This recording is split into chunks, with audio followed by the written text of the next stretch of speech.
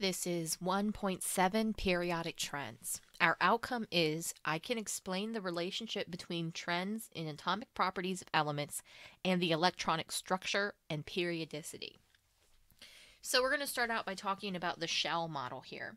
So the shell model says that electrons must be supplied energy in order to pull an electron away from a nucleus. So if I wanted to make a positively charged cation, I would need to add energy in order to get rid of that electron.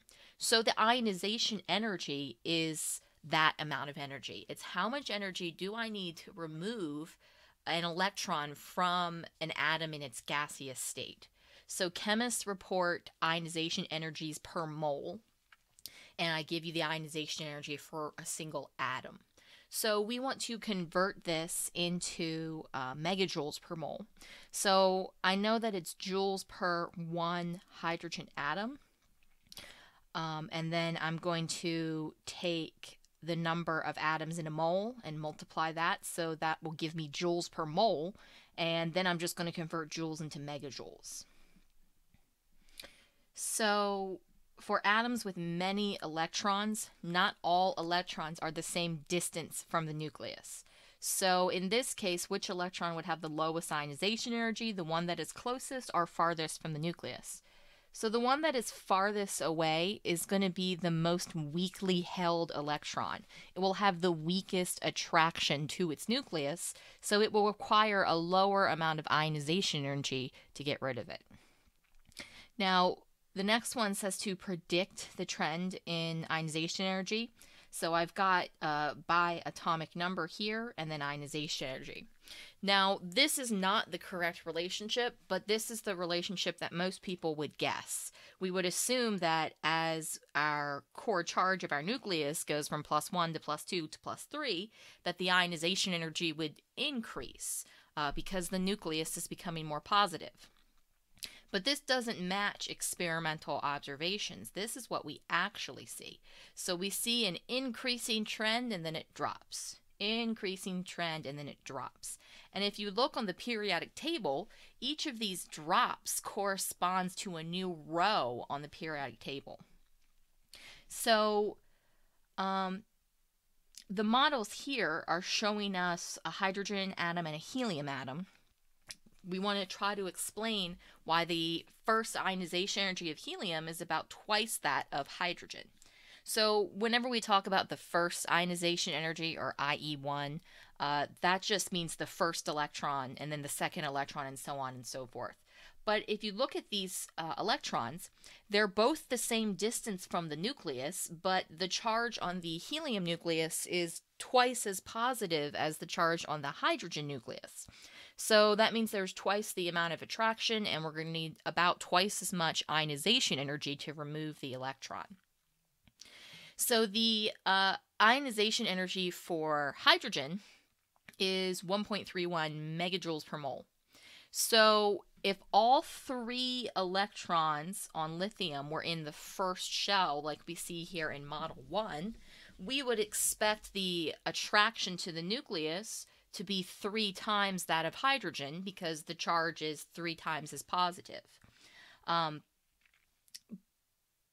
So we would expect, if they were all the same distance, that the ionization energy would be large. But what we do find is that the first ionization energy of lithium is not 3 times that of hydrogen. In fact, if we look at this graph, it's way less than that of hydrogen. So the best explanation for that is that some of those electrons are not at the same distance from the nucleus. So Model 2 is more consistent with what we would expect because we see that difference in ionization energy. It must mean that that first electron, that valence electron that gets pulled away, must be further from the nucleus than the inner two. So valence electrons are the outermost shell, and the ones that are closer to the nucleus are called inner shell electrons. So here we see the shell model for beryllium, and we see the core charge model for beryllium. And the difference is, in the core charge model, all that we see is the nucleus, the center, the core, and then we see the outer valence electrons. So how many inner shell and valence electrons does beryllium have? 2 valence, 2 inner. How did we calculate this core charge here? So we did the charge on the nucleus, which was +4, minus the number of inner electrons, which was 2, and that leaves us with the core charge. So basically, the number of valence electrons is equal to the core charge.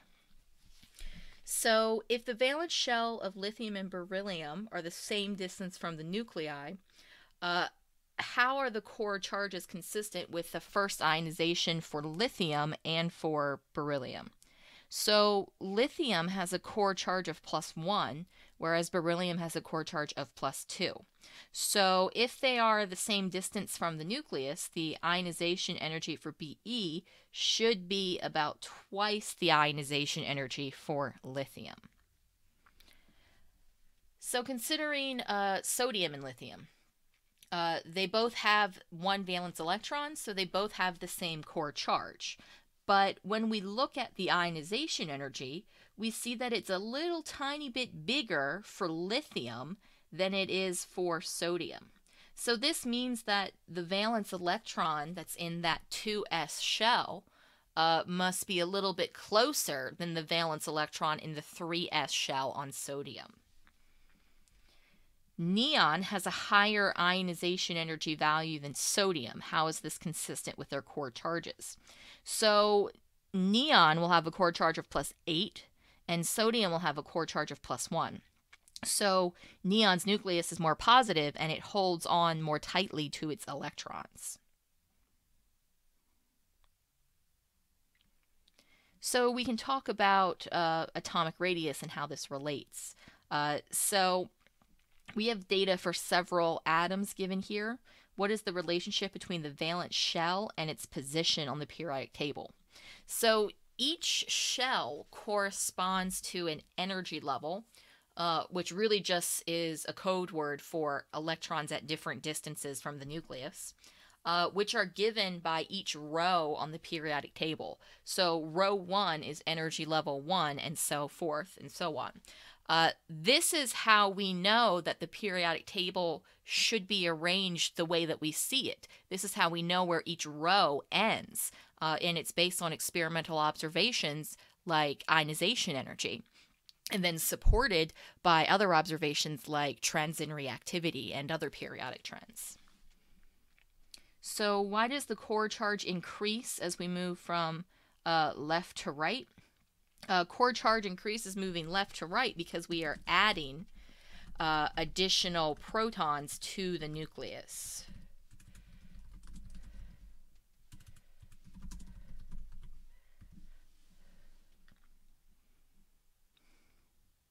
So what trend do we see in atomic radius as we go from left to right? The radius gets smaller because the core charge is being more positive. So the valence electrons are held more tightly by that Coulombic attraction to the nucleus. What about as we go down a group? So the core charge is remaining the same, but there's more layers of electrons. There's more filled energy levels, so the radius will get larger.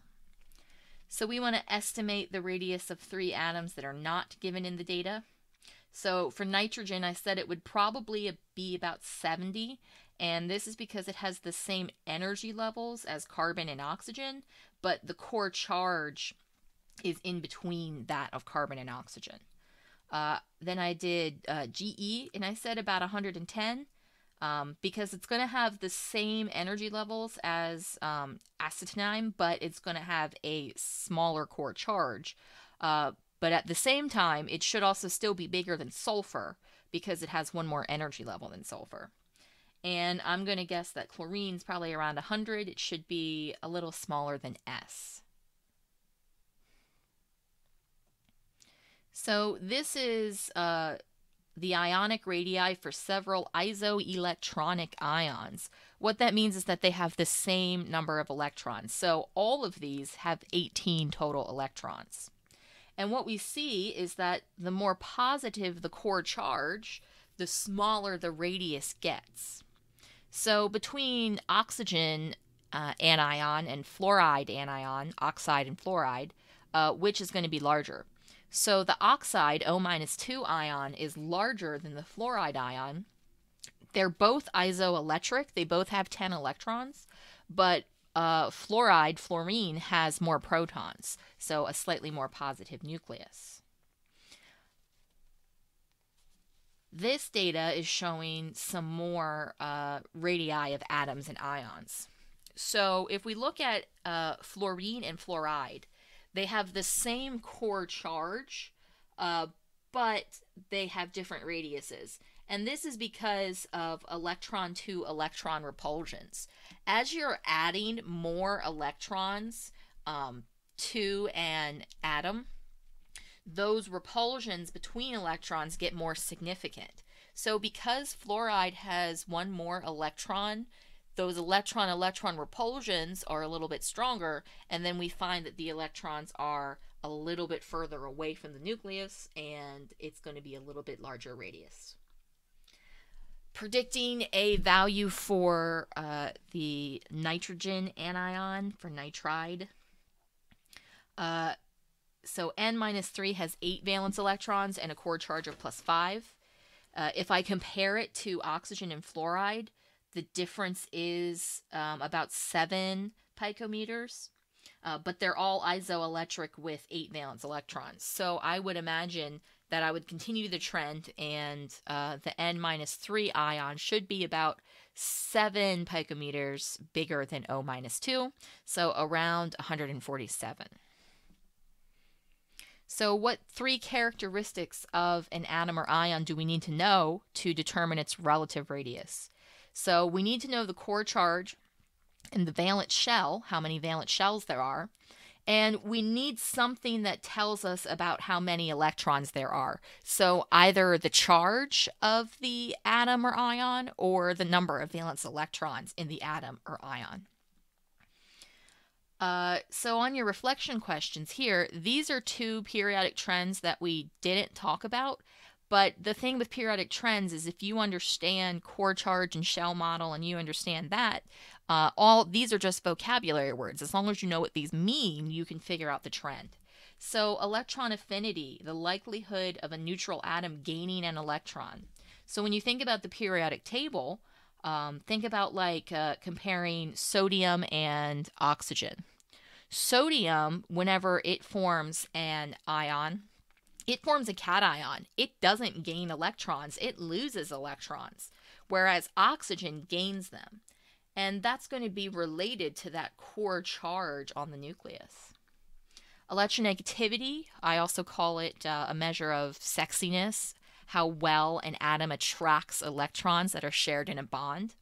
So, for example, in a fluorine to fluorine bond, the electrons are shared equally, but in a hydrogen to fluorine bond, the electrons are shared closer to the F atom. So this is because that nucleus, again, is more attractive to those electrons, so it pulls the electron density away from hydrogen towards fluoride.